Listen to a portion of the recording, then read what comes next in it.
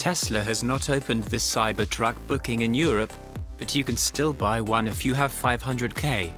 A Cybertruck all-wheel drive imported from the US is listed on a classifieds platform in Germany for €500,000. The seller says the truck has undergone modifications and is now road legal in Germany. The seller justifies the outrageous price by the costs of the individual homologation required to make the Cybertruck road legal. The electric pickup also needed modifications to allow registration in Germany, raising the price. The sales ad mentions some modifications included new headlights and front bumper protection, not to mention replacing the charging port to make it compatible with the European superchargers.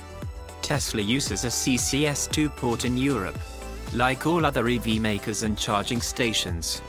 What do you think? Is the price justified? Let us know in comments section.